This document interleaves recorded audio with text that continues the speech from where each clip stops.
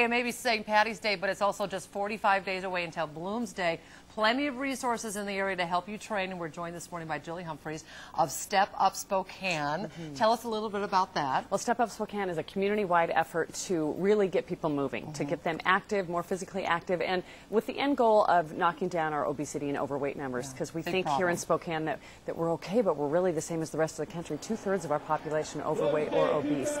So we're an online resource for folks to go on and really track their movement and also get, you know, health tips along the way. But we've got almost 1,000 people online. Oh, that's great. There's a shot right there of our website. 1,000 people online tracking their movement, and you have local leaders on board too. We do. The mayor is behind this, very much behind it, Mayor Werner, because it also ties in with Michelle Obama's effort to combat childhood obesity in the next generation. That's the Let's Move campaign, and we are now, Spokane is a Let's Move city.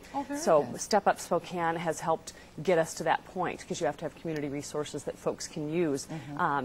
And I should say these are all free resources. So we've got the mayor, I think you can see in the picture there, Don Cardong of Bloomsday, Rob Keefe of the Shock, Courtney Vandersloot of Gonzaga Basketball, Rick Stettenpole of Hoopfest, and Bobby Brett of the Indians. So we've got some great community leaders who you can read their stories online. They talk about what they're doing to step up. I mean, a lot of folks already exercise, but they need to do something else to make it a lifetime habit. Okay, so real quick, tell us about the Bloomsday Challenge you have going on. We've developed a Bloomsday Challenge, which is an online training program. Really, you go online, pick the Bloomsday Challenge, put in how many days a week you want to exercise, 3, 4, or 5, and it spits back out a program for you of miles and what you should do. And along the way, you get video tips from Don Cardong, which is really fun. And the website is? www.stepupspokane.org. Pretty easy. Very easy. And it's just a fun, free resource, and we really are trying to get this community behind it to make exercise a way of life, not just a one-time event. I love it. All right, thanks, Julie, for waking up early and being with us this morning. Nice to see you, too. We'll be right back.